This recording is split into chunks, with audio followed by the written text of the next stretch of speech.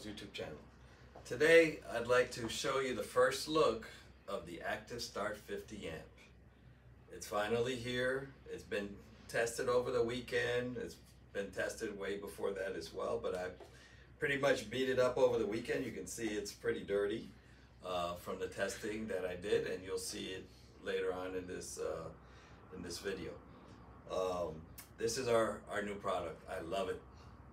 It works nicely, better than the 30 amp on a single power source, meaning a single 30 amp supply, which means L1 or L1 and L2 to get you your 50 amps. 50 amps times 2, by the way. It looks great. Size-wise, it's comparable to what you guys are all familiar with, a Power Watchdog. This is a 30 amp. Okay, just to give you a size comparison. We did a complete redo of this product. You're used to seeing our 30 amp version looking like this. A big difference. This is a much heavier duty board, and it's got a removable surge protection, which allows you to repair the product if your surge should go. Everything doesn't need to go. We can send you a new replacement board. Of course, it's not free. If the surge goes, that means it did its job, but it is repairable. You'll see pictures of the app as well in the video.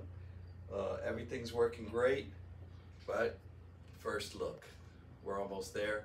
Again, it's going to be available at the end of March, beginning of April, just in time for the season to kick off.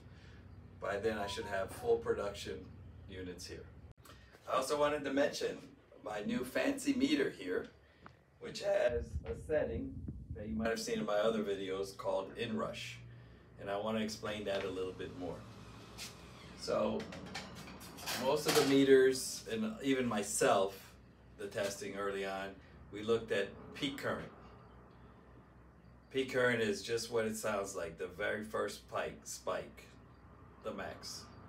And you'll see on my soft starts I get an 80% reduction on peak current. Inrush has two components. It's peak over time. Okay, and that's integrated over time. This meter does that automatically in this setting called inrush current. Now, you'll see in the videos I also show, I did a lot of testing over the weekend, and I used this meter to see what is this guy doing, to confirm that we're getting up to 50%. We're not always going to get 50%, but we can get up to 50%. In my testing, I'll show you that I got 40% on one of the tests with the small generator using this meter. Because a lot of people, they put a clamp-on meter and they're like, oh, I don't see any change. Well, inrush, again, as I mentioned, it's a function of two components, peak, time.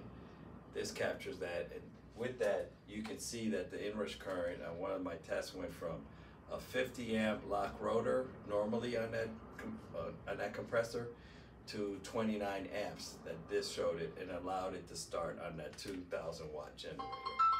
So that reduction that I mentioned shows that this product is good for its design purposes, which is to help start on a generator. But our wired product, as you know, that gets 80% reduction is the best, especially what you're going to see in other videos with our units starting on solar generators or inverters. That's where this product is the best. And this, ideally, some people have had success with inverters, solar generators, but again, it depends on the load. It depends on how much headroom you have on the inverter for this to work, because we're getting up to 50% reduction. This gets you 80% peak reduction, even higher when you look at it with the inrush current measurement integrated over time. We're seeing 85, 86% reduction in inrush current. Here's a long-awaited look of the ActiveStart 50 amp version with our new labeling scheme and bigger box, and this is the prototype, so our actual color will not be white. running 2 air conditioners starting on a Predator 3500. Here's the app for the 50 amp EMS soft starter.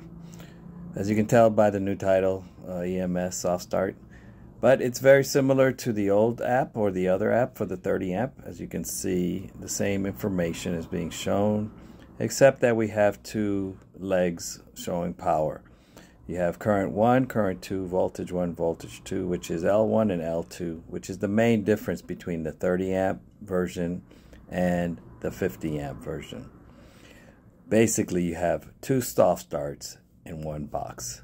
First of its kind, unique again, once again to the industry, where we have doubled up our capabilities, and it works really nice, even on a single power source like the Predator that you will see in the video.